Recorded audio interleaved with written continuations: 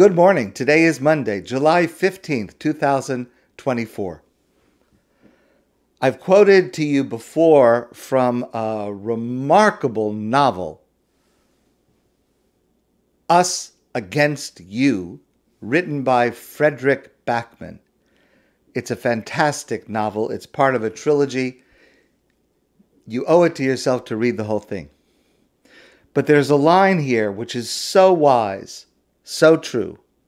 He writes, "It's so easy to get people to hate one another.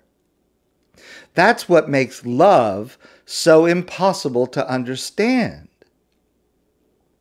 Hate is so simple that it always ought to win. It's an uneven fight." We've discussed many times that a tragedy, in addition to causing great pain, can also bring about good. The attempted assassination of Donald Trump on Saturday evening was certainly traumatic for him, for his family, his followers, and for the country. I deeply hope that there will be good that comes from it. And if so, here is a quote that, in my opinion, lays out what that good could be. Representative Dan Muser, Republican of Pennsylvania.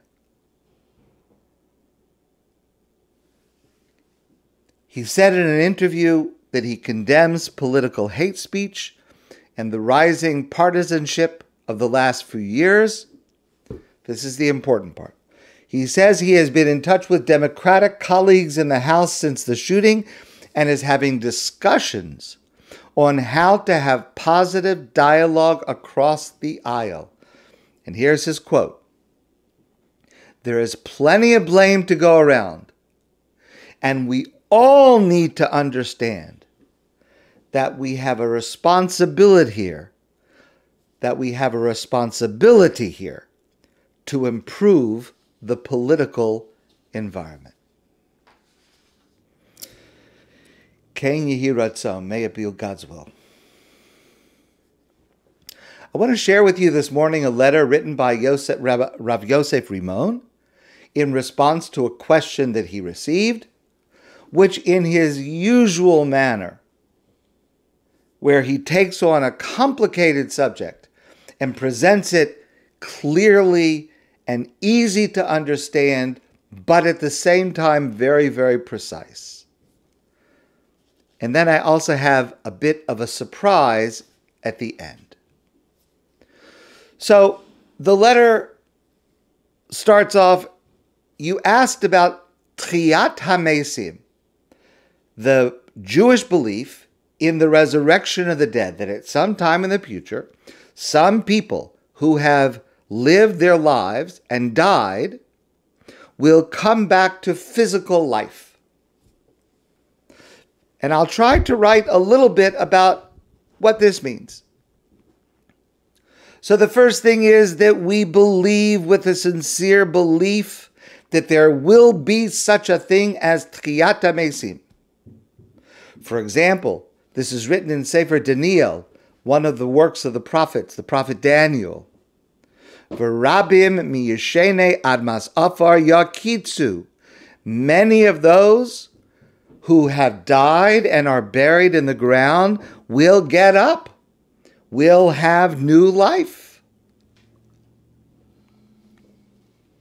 Similarly, is it written in the Yud Gimel Ikrim Shel Rambam, one of the 13 principles of belief, according to the Rambam, and this is a popular version of it, Ani mamin be'emunah shalema, I believe with a full belief, with a complete belief, Shetiyah Techias HaMeitim, that there will be something called Techias HaMeitim, where God will cause those who have died to come back to physical life.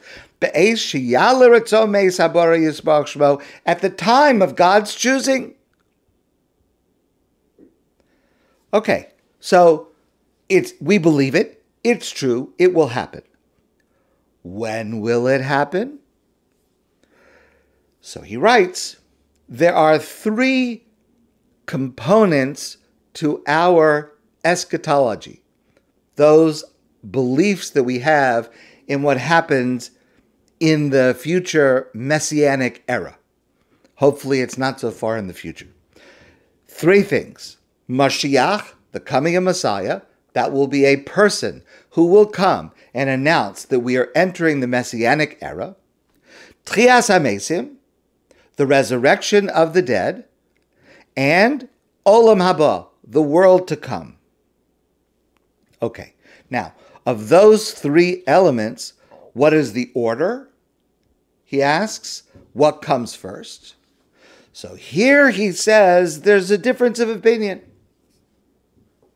The Rambam writes that first Mashiach will come. And he adds, by the way, that the Rambam writes that the first stage of Mashiach coming is kibbutz golios, the ability and the fact of Jews from all over the world coming back to Israel. And he writes, we are seeing this happen in our day. So it is not just poetic. We are witnessing the first component of the Messianic era. So the first thing that will happen is Mashiach will come, then Techiat HaMeitim, dead who are deserving, I guess, are brought back to life. And after that will be Olam Haba. That is a purely spiritual life, meaning after the physical life, our souls will enjoy a spiritual existence separate from our bodies, and that is something that's in the future, and that's totally spiritual. That's according to the Rambam.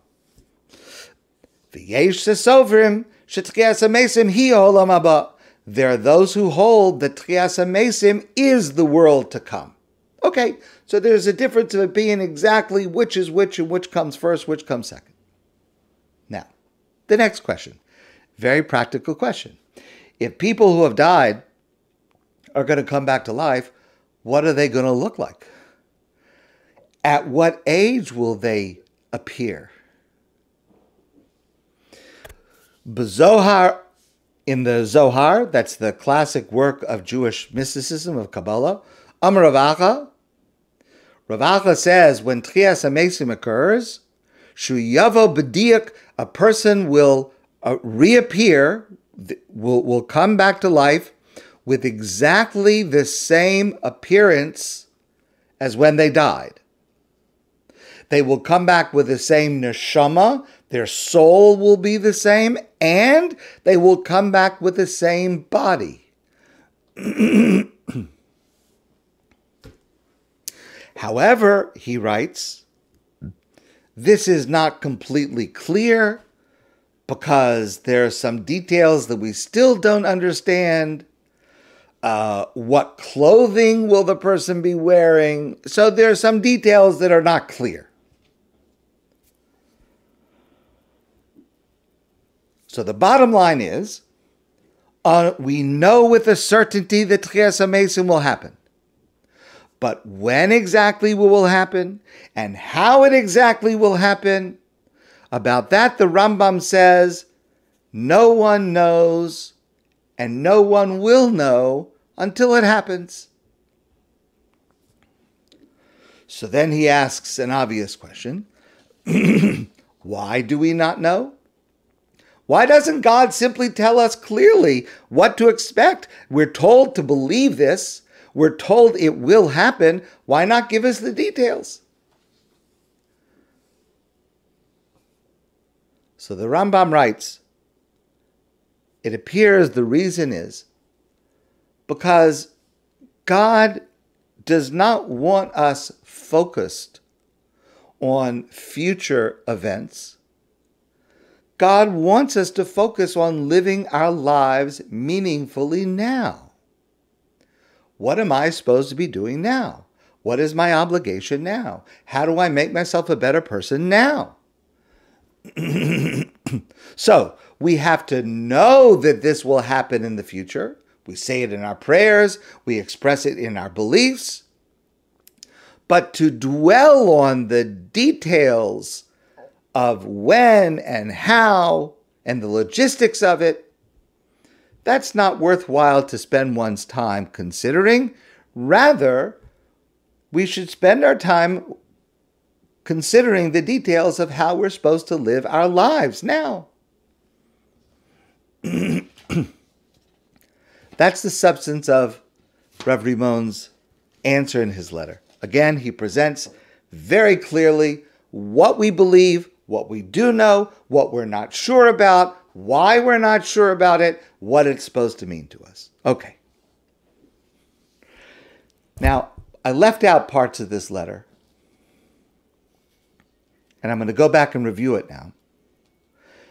And here is where you see Rav Rimon's sterling character coming through, because I want you to know the context.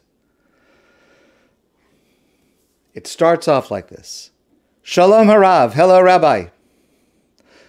Zot Michal Levenstern. My name is Michal Levenstern. She is 10 years old. L'gabe Techiat HaMeitim, I want to ask you a question, Rabbi, about Techiat HaMeitim, the resurrection of the dead. Masai Abba Yachzor, when will my father come back? Her father, Elisha Levenstern, fell in battle in Gaza. So his 10-year-old daughter writes a letter to Rabbi Rimon. When will he come back? And she wants to know, Hu yira b'diuk oso davar kamoshu hayanira? Is he going to look the same as the last time that I saw him, or will he look differently? Those are the questions that this 10-year-old girl in Israel posed to Rabbi Rimon. Listen, please, to the beginning of his answer. Shalom, Michal. Thank you for writing. The first thing you should know is that your father is a tzaddik. He was a righteous man. He was a good man who did much good in the world. He helped other people. He studied Torah. Many people remember the photo of him. There was a photo that he was studying Torah. He was actually studying the Rambam, a work of Maimonides, just before he went into the battle in Gaza where he lost his life. Your father very much loved his family, your mother, and all of the children. Rabbi Rimon writes that just writing this response to this little girl brought tears to his eyes. Imagine the Jewish people, what we're going through, and also the strength of the faith of a 10-year-old girl. I believe it. Explain to me how it's going to happen. I quoted a line from his letter that the Zohar says that the person will come back with the appearance at the moment that they died. So he adds a line. We don't exactly know the details, which garments he's wearing, exactly how that works. Presumably, this is my understanding, that he wanted to make sure that his daughter did not think he would come back appearing wounded. Presumably, if he was killed in battle, his last moments, he was injured, presumably. So that she shouldn't think that she's waiting for her father to come back with a grave injury, bloodied perhaps, God forbid. So he says, we don't exactly know all the details. What's a person going to look like? How are they dressed? I think that's what he meant by adding that. I intentionally left out part of a paragraph that I read to you. The Rambam says that it's not worthwhile to be involved in trying to contemplate the exact details of what will happen and when it will happen. Rather, what God wants us to focus on is life. And he writes to her, you should think about your father. You should think about all the good things that your father gave to you and gave to the world. You should continue to follow your path, which is so beautiful. You should know that your father will come back to life, but you don't have to worry about the details. Focus on the journey of your life that you're on. You're studying Torah, you're growing up, you have these amazing role models. And then he adds the following.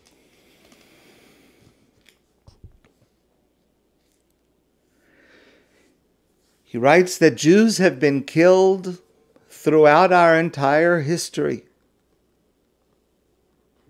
However, most of those eras of history, they were killed when they were in a position of great lowness.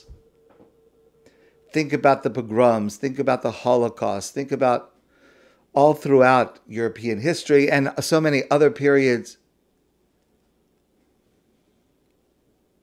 And it was during a time when the Jewish people were in a position of lowness, in exile, scattered, dispersed, often not given rights, treated unfairly. But your father, whose name was Elisha, he did not die in Auschwitz or Bergen-Belsen. He died while he was wearing the garments of a courageous soldier, like the garments of the Kohen, priestly garments, the garments of Malchus, of sovereignty, the garments of a king, the uniform of Tzva HaHaganah Yisrael, of the Israel Defense Force. Your father died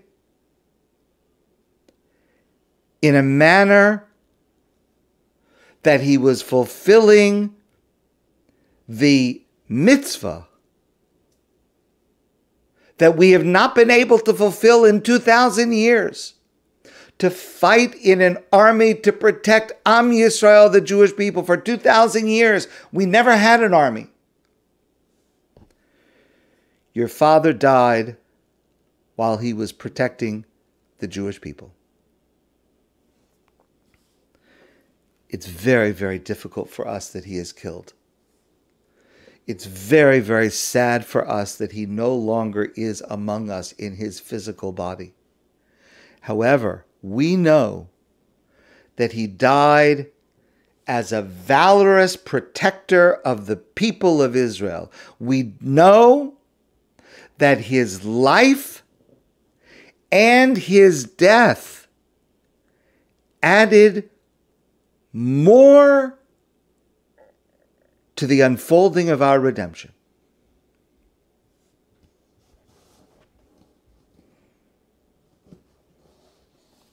And then he added the following final comment. Her father's name, Michal's father's name was Elisha. Elisha was the name of a prophet, a Navi. Elisha HaNavi, listen to this, it's just so brilliant. Kishmo shel avicha, the prophet Elisha, your father has the same name as him. We know from Sefer Malachim, the book of Kings, that Elisha hichya ba'atzma mesim, he himself brought about bringing the dead back to life. There are several very famous episodes in Sefer Malachim. We read some of them as the Haftorah, where he brings someone dead back to life. Abba Shelcha, your father, who had the same name, Lo hichya mesim, he did not bring the dead back to life. Avol hu hichya es achayim, but he brought life and energy to life. Hu nasan harbe kochos v'harbe tikvos lanoshim chayim. He gave much strength and much hope to others. He himself was a man who was filled with life. And finally, he says to this little girl, Im yielach od shelot, if you have any other questions, please, I would be happy to address them. Signed, Yosef Tzvi Rimon. The anguish and the beauty, the sadness and the faith expressed so sensitively by the one and only Rabbi Yosef Rimon. My friends, I wish you a good day, and I look forward to seeing you soon in person.